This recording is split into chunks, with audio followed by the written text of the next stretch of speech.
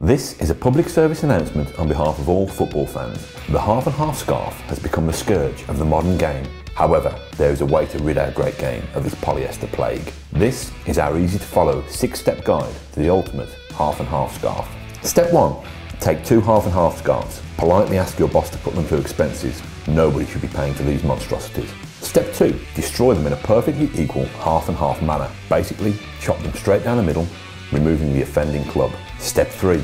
Discard the worst halves in one of our recommended quick and simple ways. Play tug of war with a dog. Chuck it in a dirty puddle. Let Mother Nature pass her judgment on it. Step 4. Marvel at the beauty of the remaining halves. Step 5. Using that spare sewing machine you just happen to have lying around, find the matching cotton colour, this must always be claret, and put pedal to the metal. Oh, sew my scarf. In a matter of moments, 2 pretty rubbish scarves become 1 scarf sensation. Step 6. Note to self. Take a minute to reassess your life choices. Nah, it. It's actually a pretty good scarf. That's our guide to the only half and half scarf a football fan should ever wear. Our colours, our scarf.